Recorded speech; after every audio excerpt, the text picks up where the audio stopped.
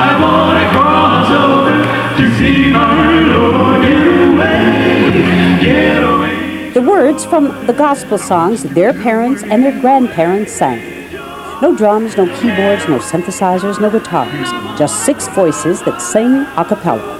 The guys call their music contemporary Christian a cappella pop jazz. We're attempting to cover all of the elements that a band would have so that when we sing, you don't miss any of those elements, rhythm, melody, harmony, etc.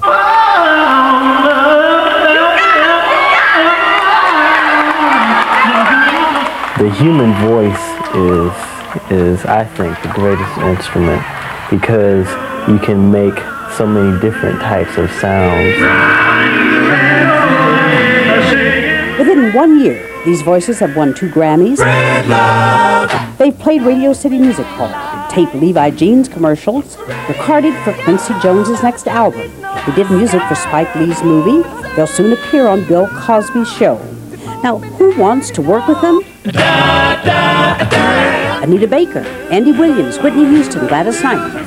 Enough said? They all grew up in Seventh-day Adventist homes and met at a religious college in Alabama, a college known for its quartets and choirs. In 1980, Claude assembled a quartet, but went on to invite his childhood friend, Mark Kibble. But that still wasn't enough for us. So Mervyn came into the group making it a sextet. And as soon as he came in, we knew we had struck on something, you know, pretty unique. All are musically intelligent and capable, and do their own composing and arranging.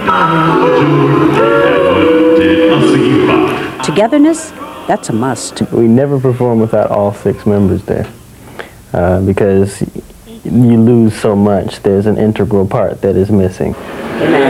Their recipe, equal amounts of pop and jazz with pinches of soul and R&B, but the main ingredient, gospel.